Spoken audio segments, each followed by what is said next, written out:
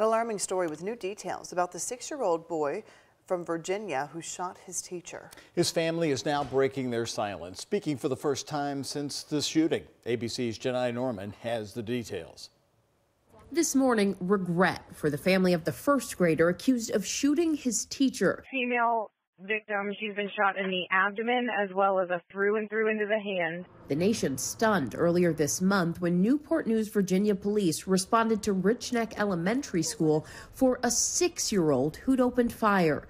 The family now revealing in a statement to ABC News, our son suffers from an acute disability and was under a care plan at the school that included his mother or father attending school with him and accompanying him to class every day. The week of the shooting was the first week when we were not in class with him. We will regret our absence on this day for the rest of our lives.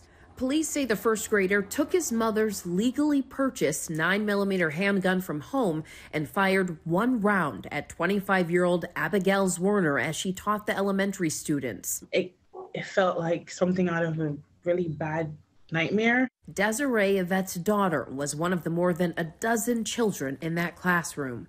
She's scared because Ms. Warner is her favorite girl. She would always say it, and for her to get shot,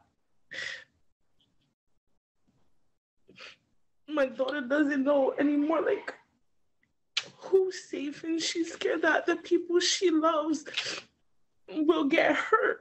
The family telling ABC News they have been cooperating with local and federal law enforcement, adding that the firearm our son accessed was secured. Police still investigating how the 6-year-old got a hold of the gun, and questions mounting after school leaders told parents they got a tip that the student had a weapon, even searched his backpack, but didn't find the firearm before Zwerner was shot. Terrified parents and faculty members voiced frustrations at a recent school board meeting. I send my kids to school and find myself praying to God that they will return home safely. Our students do not wonder if there will be another school shooting. They wonder when and where the next shooting will be. And the teacher injured in this shooting is now back home and recovering.